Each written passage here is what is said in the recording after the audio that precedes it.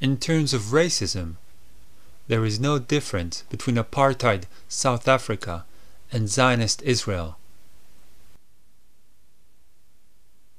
The Zionists, however, have the biggest weapon that was not available to South Africa apartheid. Bigger than F-16s, tanks, and nuclear missiles put together. It's called the Holocaust. The Holocaust allows Zionists to manipulate world public opinion and to stifle any possible open discussion. It is simply their biggest asset.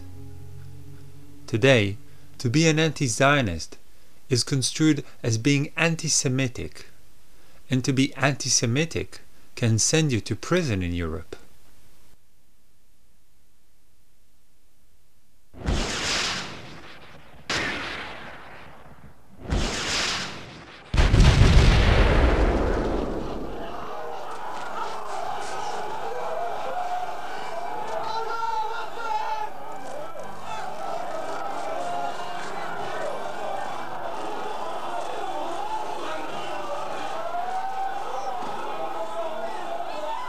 All this is happening before our eyes, and yet Israel gets away with it. How could that be? South Africa didn't get away with it. You know, everybody's criticizing China for its oppression. How does Israel get away with it? And that's one of the real problems that we have.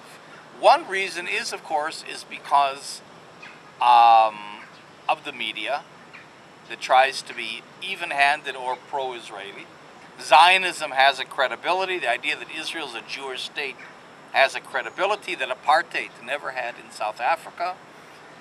Christians that are critical hesitate to speak out because they're afraid of being smeared as anti-Semites. So you find very little criticism of Israel in the media. Part of it is, of course, the fact that we're dealing with Jews. So the non-Jewish world feels guilty for the Holocaust, feels guilty about the Jewish issue and so on. It's used politically in a very effective way, in a very cynical way. I mean, it's very hard to say this, but I think it's true. It's seen as a very useful PR tool. You know, the way the government plays on the guilt in Europe over the Holocaust, so that you can't criticize us. Look what you did to us, you see.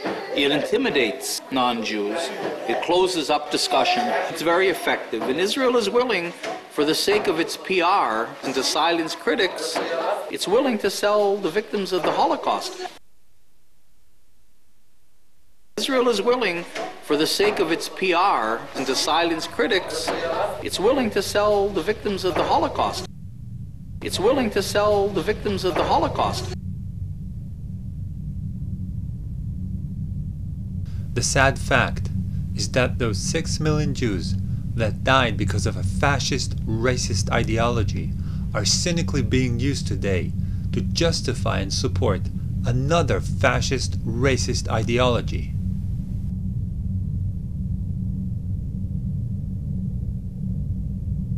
As most of my family, on both sides, were amongst the victims of the Holocaust, I withdraw my permission from Israeli government and Zionists worldwide to use their death in such a hideous way.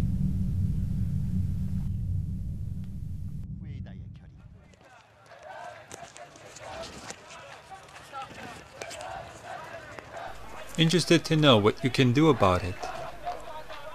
Insist that your government challenges Israel and its racist, fascist ideology of Zionism.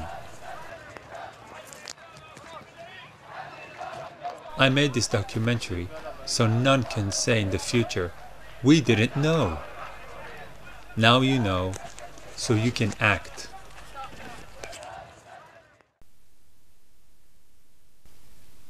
I also made this documentary because I have a huge debt to the Palestinians. One part of the debt is simply growing up in Israel.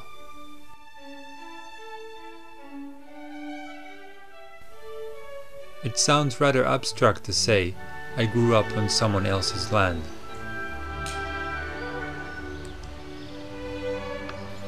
It is more to the point to say that I grew up in a block of flats in a suburb built on once beautiful olive and orange groves.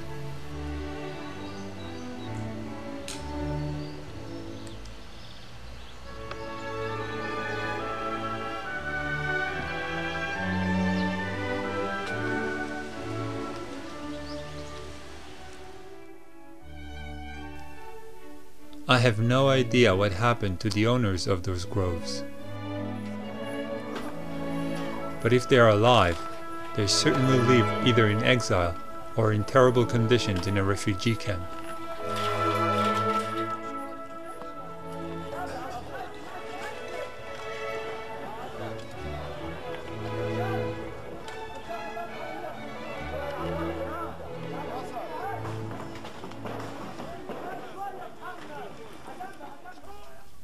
Another part of my debt is taking an active part in the occupation as a paratrooper and reserve soldier.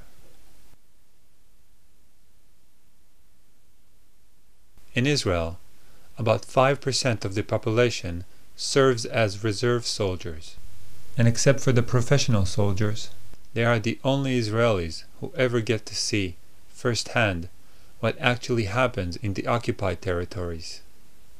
The rest of the Israelis see only army-controlled glimpses on television. Being part of that 5%, I saw occupation from close, and I will never take part in that again, even if it means going to prison for desertion.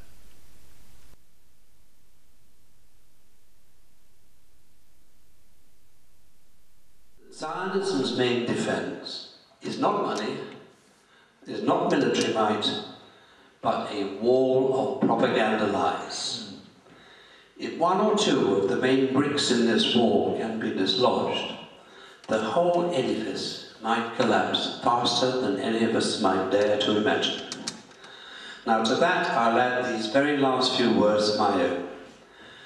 Let us recognize that our time has come. You've heard those words somewhere else, I think. Our time has come. Because the truth of history does make Zionism vulnerable. And that means that Zionism can be successfully challenged, checked, and defeated. Thank you.